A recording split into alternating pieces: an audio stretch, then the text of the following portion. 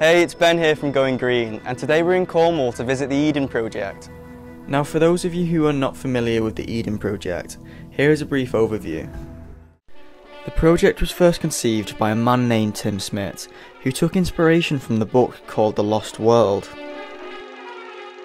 The idea behind Eden was ridiculously simple. It was inspired by Arthur Conan Doyle's Lost Worlds and the notion that somewhere in the world there was a lost civilization in which all the bounty that was put on Earth had been gathered together as an informative lesson to humankind that you should treat abundance with respect. So we wanted to build the first greenhouse in the world that could contain a full-sized rainforest. Over the last 20 years, the Eden Project has received over 20 million visitors, but there are still lots of you who have not had the chance to visit, so we thought we'd give you a grand tour and show you exactly why this place is so special. Now this place is literally just opened up after the coronavirus, which means we are some of the first visitors to step back inside. My first visit to the Eden Project was back in 2005, which was only a few years after the project had been constructed. The project was positioned inside of an old clay quarry, which had a significant effect on the overall design. While the architects were creating the plans, the quarry was still being mined, which meant the ground was constantly changing. This was resolved by using bubbles as a design inspiration, which are able to adjust to the changing landscape. The air-inflated bubbles are made from a material called ETFE. This material is only 1% the weight of glass. It also allows the light to penetrate inside, which means the plants can receive adequate sunlight. There are two separate biomes on the site. One houses the rainforest, while the other one holds plants from a Mediterranean climate. The other buildings on the site have also been constructed using sustainable materials, such as recycled wood and rammed earth. Now, the main purpose of this entire project is to provide sustainable education to the public, which they have managed to do in a number of interesting ways.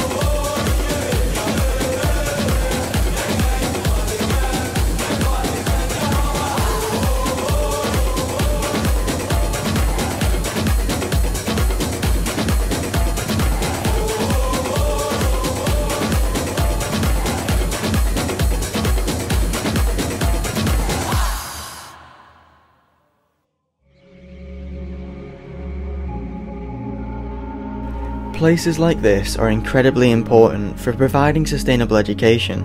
However, the Eden Project has actually gone one step further in order to solidify their sustainable ethos. All of the water required for the biomes and the facilities on site come from sanitised rainwater that would otherwise have collected at the bottom of the quarry. The energy for the project comes from solar panels and local wind turbines, and this year they are installing a ground source heat pump which goes 5 kilometres down into the earth. Almost all of the food that they serve in their cafes has been grown on site or has been purchased from local farmers. All of the products that they sell in the gift shop are ethically sourced. They aim to promote local businesses while also providing the visitors with items which can help them live a healthier lifestyle. The final building that you will enter at the Eden Project houses two installations. The first one is called Blue, which symbolises the production of oxygen through photosynthesis. As you can tell, Austin rather enjoyed this one.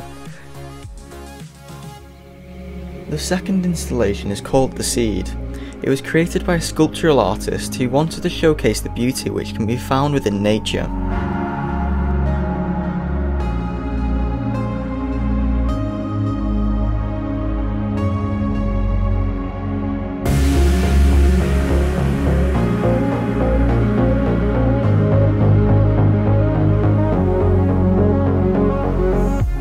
Overall, the Eden Project is a fantastic example of a tourist attraction, which can have long-lasting positive effects on both the people that visit, but also on the planet. If you get the chance to visit, I would highly recommend getting there early and giving yourself the whole day to explore the project. I would also encourage you to buy something from the gift shop, which will help out local businesses. Thank you for watching Going Green. We've got some very exciting projects coming up very soon, so make sure you hit that subscribe button and I'll see you next week.